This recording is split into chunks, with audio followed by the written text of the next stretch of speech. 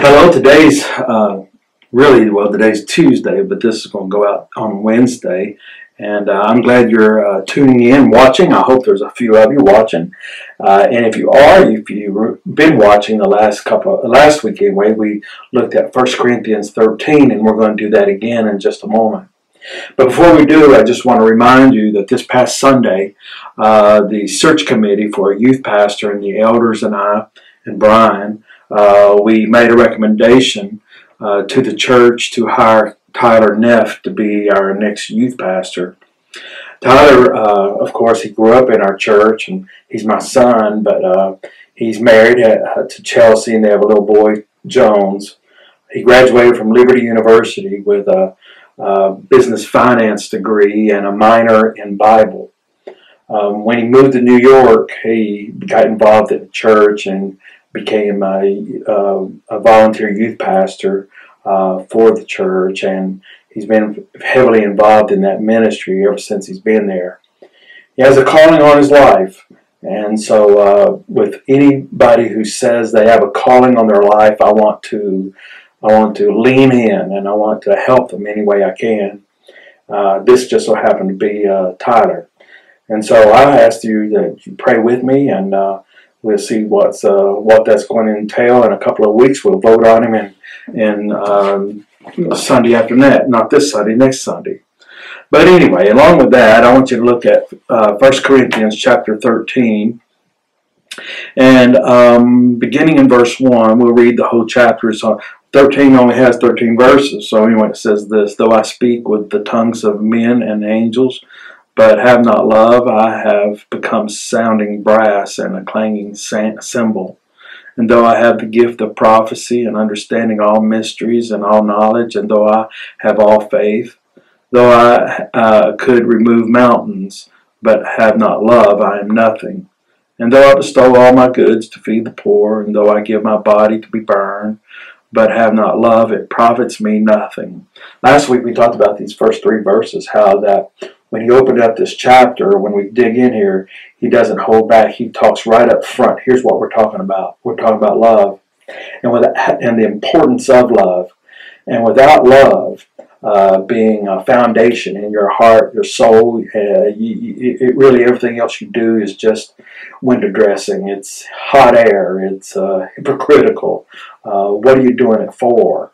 And so then these next verses, which I want to talk about, is what is love on display. It's how it's lived out.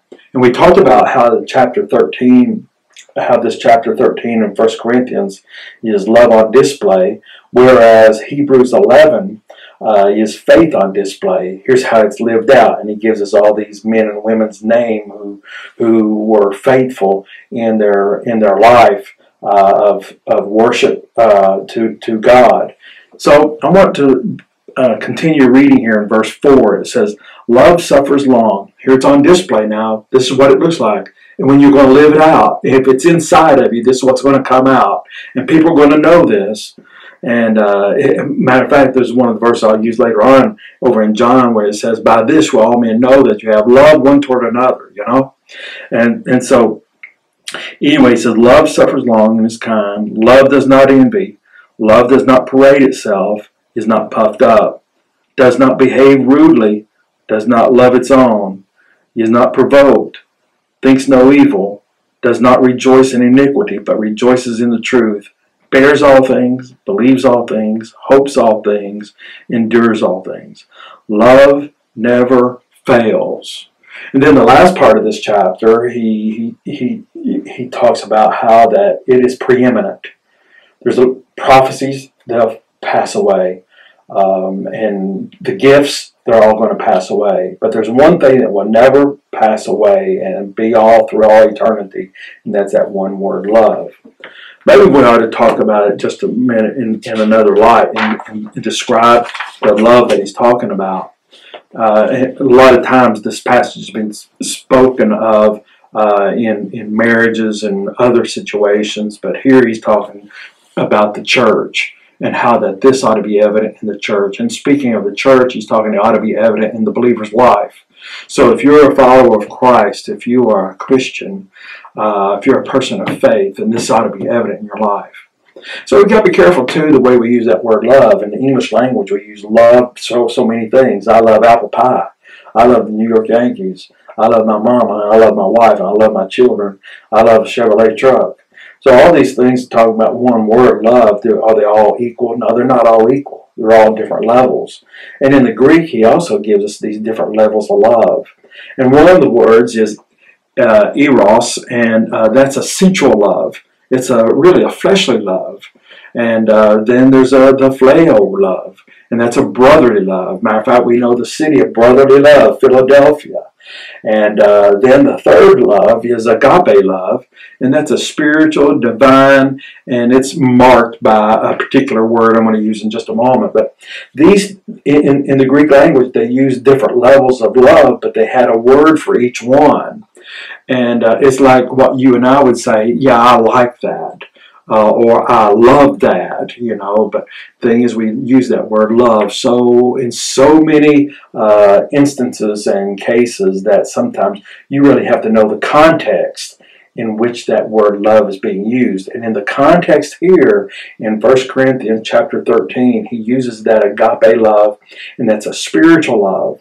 That's a divine love. And it's marked by this one word, sacrificial, or sacrifice. Sacrifice. The love that God is talking about here is a sacrificial love.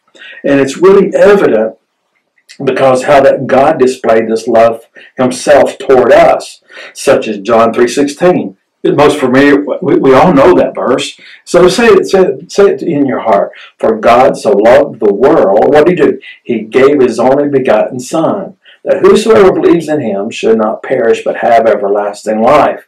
That's the sacrificial love, that he would give his Son for you and me. Why? Because God so loved us.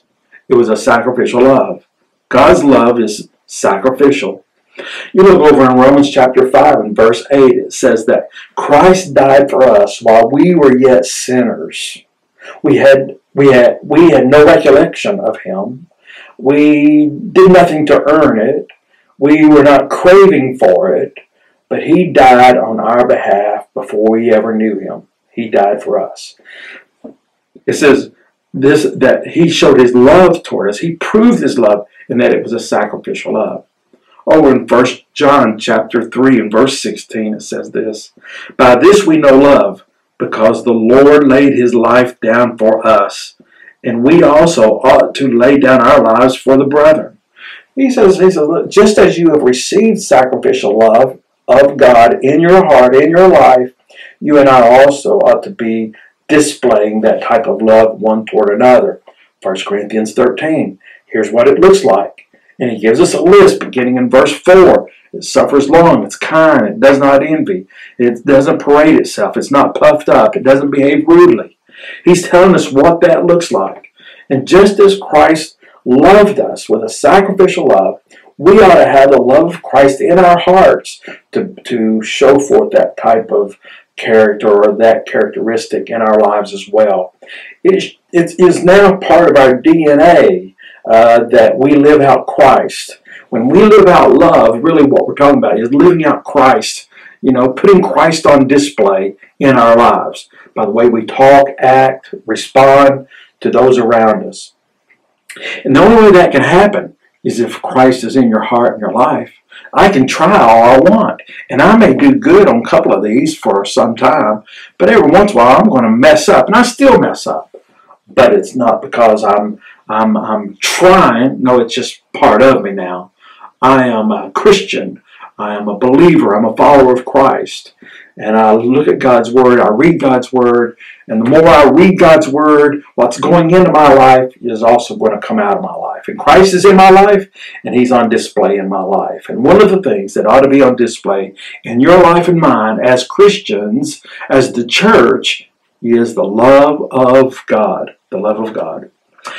In John chapter 4 and verse 10, it says, herein is love, Not that we love God, but that God loved us and sent his Son to be the propitiation for our sins, to take our place, to be the settlement of the payment that was due because of our sins. Almost every context that you read where it talks about God and love or Christ and love, it's a sacrificial love. So what does it look like? He tells us beginning in verse 4. He says, love is willing to give for the good of others and not necessarily not be selfish. I'm doing this because it's good for you, and it may be sacrifice on my part, but I'm going to give it. That's an agape love. It's a sacrificial love. It's a spiritual, something deep within. It's not something that we can muster up within our own heart and soul. It's something that is just comes out of us. It's wholeheartedly. It's unselfish. It's sacrificial, and the ultimate sacrifice. As far as sacrificial love would be the cross, where Christ died on the cross for your sin and my sin. It's the ultimate sacrifice. Aren't you grateful that he died for you? Aren't you grateful that he paid the debt that you and I could not pay, would never be able to pay? He loved us with the agape, the sacrificial love. And if we have that love of Christ in our lives, it is compelled to be exhibited throughout all the world. It just comes out of us. It oozes out of us. And we can't help it. Listen, you know what? We're to love. We're to love. We're to display this love toward others, even if we don't feel like it. Well, it doesn't matter. We're to love even if they don't even deserve it. It doesn't matter.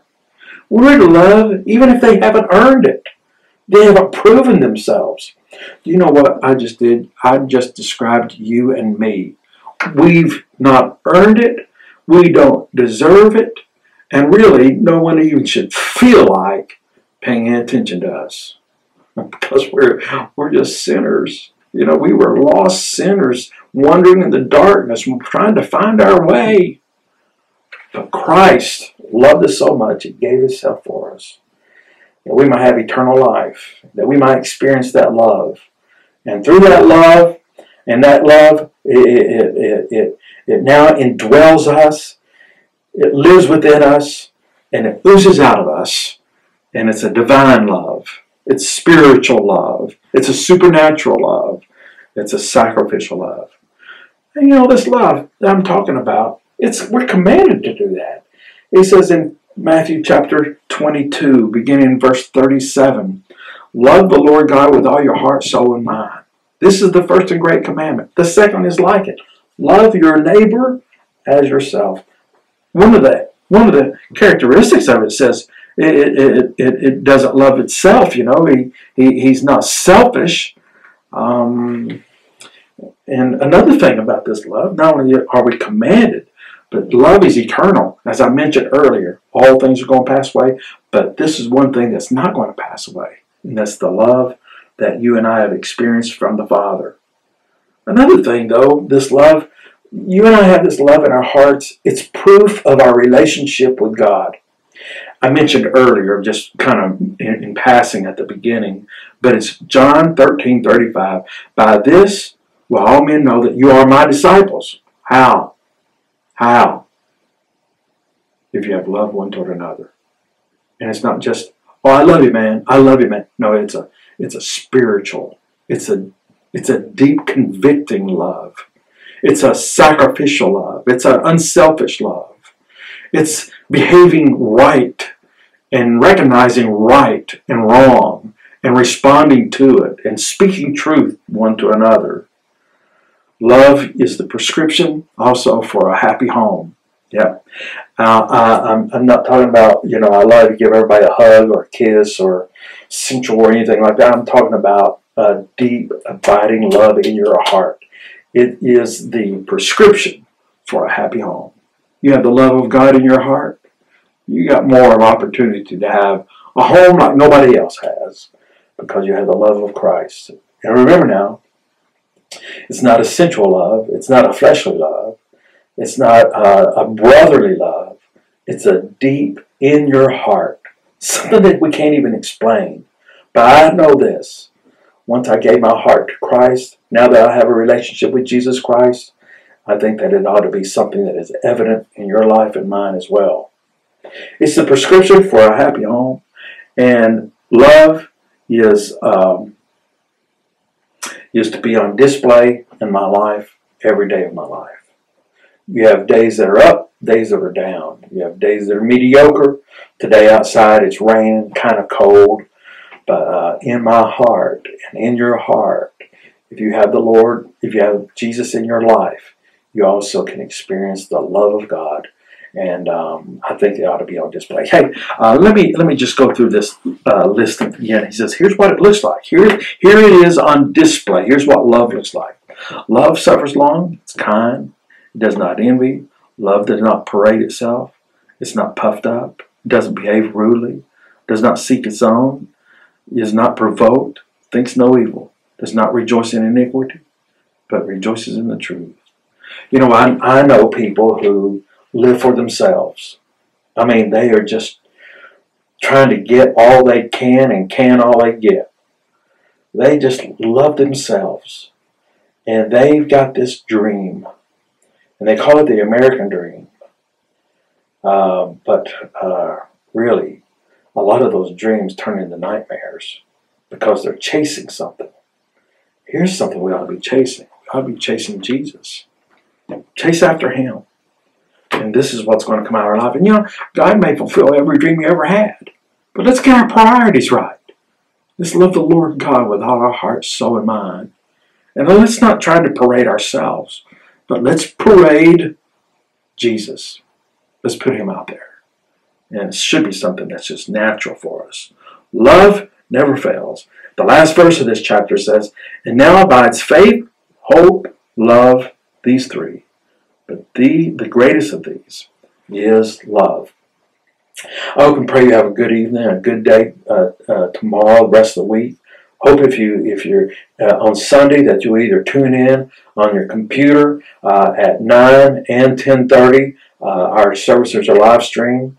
Also, we have those services here at the church at 9 and 10:30. And then we also have a radio transmission, and you can listen to that in our parking lot. So whichever way you choose, I hope that you'll tune in and be with us this coming Sunday, Father's Day. Of all days, Father's Day. And I hope and pray that you have a blessed rest of the week. Let me pray for you. Father, I thank you, Lord, for the day. And I thank you for this book of the Bible on love. Well, every page of the Bible, Lord, is marked with love, the love of God. And I thank you for it. I ask, God, that you watch over us, meet our needs. I pray, Lord, asking that we will display Christ in our hearts and our lives. And Lord, let that display be to the honor and glory of your Son, Jesus. And I pray that it will draw others to desire to worship Him, to have Him in their hearts as well. Watch over us. Bless our homes. Help us during this difficult time in which we live. Give us wisdom. Give us eyes to see, discernment. And God, I pray that we'll be people of faith. We're hearing from your word and we respond, believing it and responding to it in a way that's pleasing to you. This we ask in Jesus' name. Amen. God bless you. Have a great day.